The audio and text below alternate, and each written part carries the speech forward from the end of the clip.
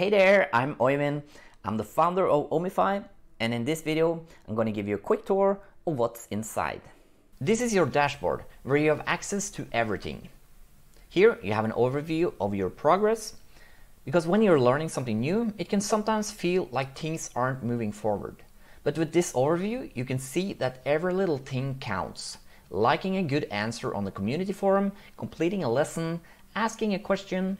These are all things that will help you learn electronics, and they are reflected on your numbers here. We also have a little ranking system just for fun, where you can increase your rank as you earn more points. On the right, you have a shortcut to the learning track that you're currently working on. A learning track is a collection of courses that focuses on a specific skill, like soldering or understanding basic electronics. Then comes the section with the latest courses you've been working on. This way you can easily jump back into a specific course. As you scroll down, you can see a section of featured tracks and a section with the newest courses. Then you get to these three big buttons with common actions.